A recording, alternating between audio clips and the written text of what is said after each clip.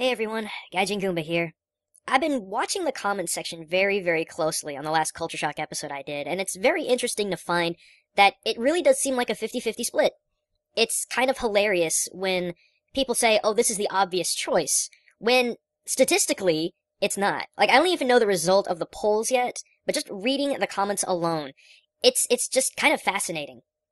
And I've been watching for days now, having people give their 2 cents on what they think I should do.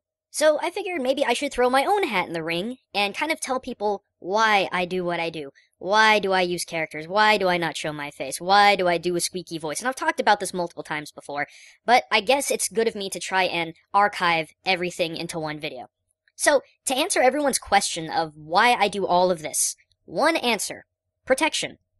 And I know that doesn't make any sense right now, but let me explain, because there's a whole lot to this. The first and probably most important thing is protection from extremists. Here's what I mean. MatPat, Ronnie, and Drake all work in objective absolutes. They're dealing with science, they're dealing with matter of fact. Very little of what they talk about is subjective. Now that's really hard to offend people with that kind of material. Culture, on the other hand, is gigantically subjective, and it is ever-changing. Perspectives are defended heavily, and those perspectives can change even on a daily basis.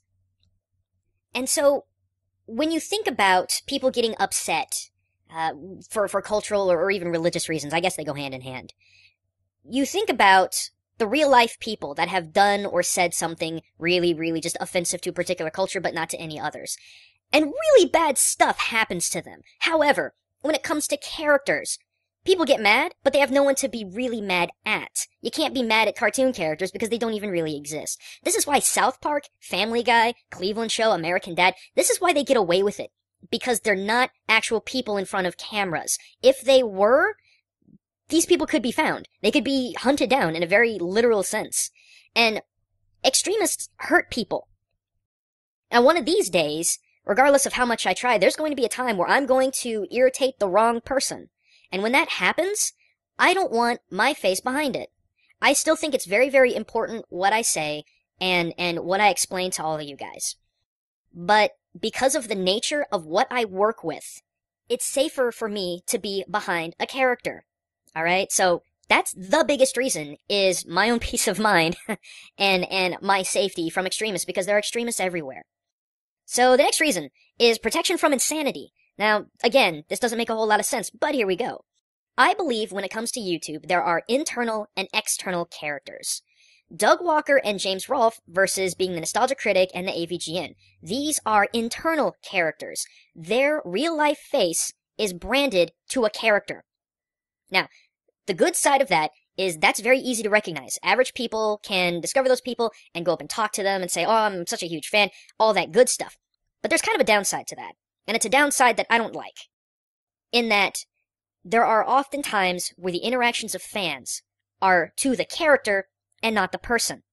So what I mean by that is, people going up to Doug Walker and treating him like he is the nostalgia critic. Going up to James Rolfe and believing he is always the AVGN and interacting with him thusly. I don't want that.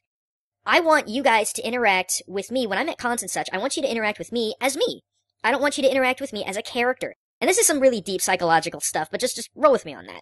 When I am in my character, I guess kind of like I am now, I don't act any different than my character does. When I write my scripts, I don't really put on a persona. I write as I think, as myself. Now, there are a handful of differences here and there because I do like to have an established canon for my characters who I love very much, but when it comes to the videos themselves, it's really just me talking. And then that brings up the question of, well, why don't you just sit in front of a camera and talk?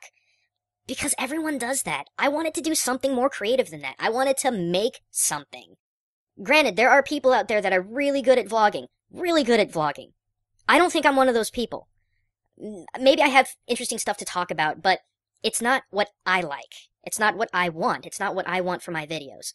And I understand that there needs to be evolution, there needs to be changes. There needs to be some sort of an attempt to make people happy. And that's fine. And I've done that, believe that or not. But I enjoy being an external character. I enjoy having a different exterior. I like being a character exteriorly. I love that so many people love my characters because I love them too. And that's kind of what I want. I want my face to be associated with a person, not a character. So that's, again, one of the reasons why I do what I do, especially with the squeaky voice.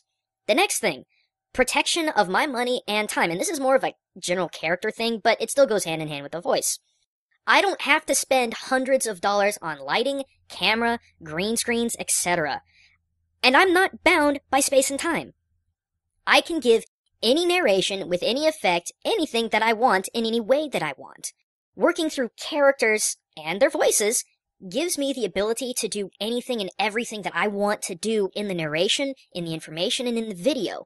And it takes less time. That's the other beautiful, beautiful thing, is that the process that I have in my videos, I have down to such a science that they can be done relatively quickly. Videos where it's in real life, for me, even if I'm just vlogging, it takes up so much more time. I have to do take after take after take. And that's because that's just not the format that I personally enjoy doing. It's one of the reasons that I got out of drama when I did. So anyway, lastly, protection of what I love. I love my characters. I love who they are, I love what they sound like, and I love what they do. This is my vision. And I've made huge, huge strides to try and fix what needs fixed. Do you guys remember when I first started out? Do you remember how bad my voice was then, when it was more robotic than anything? I listened to you guys. I changed it. I made it better. And even now, I'm working with DJ Cutman to do compression, de-essing, de-sounding, all this stuff to try and make the experience better without having to sacrifice my own vision of what I want to do with my own videos. And I love making videos because I can bring to life what I envision, what I see in my head. And taking away an aspect of my character that I personally dearly love does not make me want to continue to do this. It does not make me want to continue to make videos. I don't want to do what everyone else is doing. I want to do what I am thinking of, what I am envisioning, and create that. That's being an artist and a creator. I love you guys, but I can't make all of you happy. And that's something that every human being should know, is that you can't make everyone happy. And I will be damned if I become a slave to numbers, a slave to popular opinions, and optimization. These things are important, don't get me wrong, and I make changes. Like I said, you guys should see my earliest videos and how terrible they are in comparison to what they are now. But I want to do what I love, and I don't want to compensate my happiness in my work to make as many people happy as I can without completely selling out my vision. It's a hard balance. It's an incredibly hard balance to keep what you love, but also optimizing it to perform well. But I never want to stop doing what I love to do. I want to always be able to make videos the way that I see them, because it gives me such great joy. And the fact that I can make a living off this is absolutely stellar. You guys have no idea. If it wasn't for this, I don't know what I would be doing. I would probably be miserable at a desk job, wanting to just die. And it's because of my ability that I can do what I want, that I can envision what I want. I can listen to you guys. I can make changes, but I'm not told I have to do anything. It's so crucial for me. So there's still so much more for me to ponder. I mean, there's a lot of things to take in consideration. There's a lot of things that I really have to think about. But at the end of the day, this is going to be my decision. And mine alone. It's my show. I greatly, greatly value everyone's input. And I'm going to be looking at those numbers very, very hard. But this is my candid perspective of my own work. And I think it was about time that I share it with you guys. I want you guys to discover and see what I see in my own work and why I love to do this work. So, anyway, thanks for listening, guys. I hope to see the poll numbers relatively soon. But until that time, this is Gaijin Goombah signing out.